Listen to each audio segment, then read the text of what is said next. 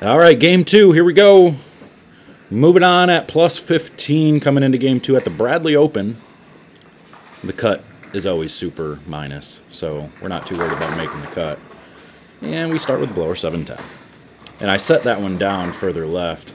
There was most of the games I was trying to kind of play them a little bit different, see what happens if I go up the lane, see what happens if I go a little further left, because again, the cut's going to be minus a bunch, so you're not really trying to put up a bunch of score during this qualifying block, because they cut, I think there was like 70-some bowlers, and they cut to the top 50 to move on to the second round, so pretty easy to make the first cut. So a lot of the times, you're just trying to make sure your ball reaction is okay. You can see I set that one down quite a bit further left too. And it's not going to really curve from there, toppled over the bucket, but it wasn't doing what it's supposed to do, so we're going to have to move further right.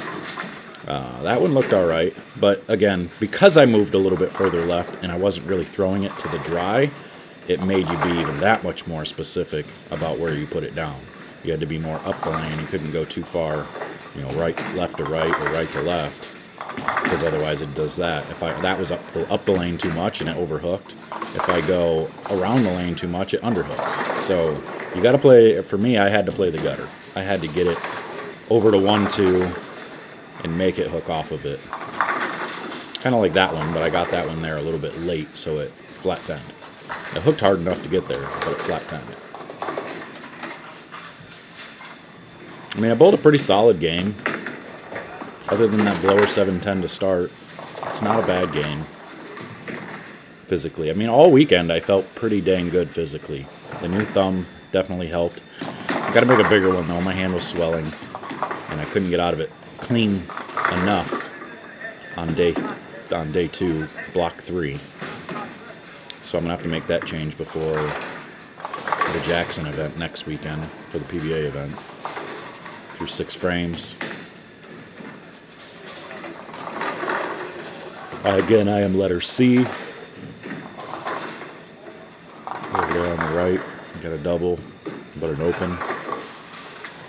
And that, I believe, ends up being my only double of the game.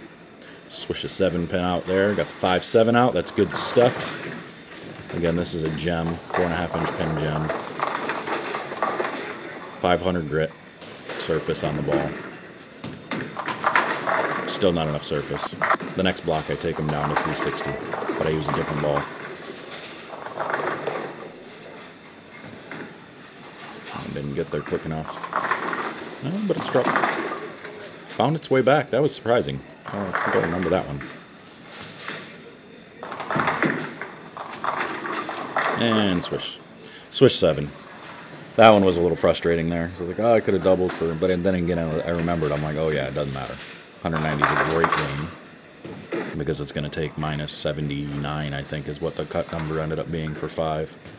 So you really didn't need a whole lot. Yeah, so we finished the game out 193.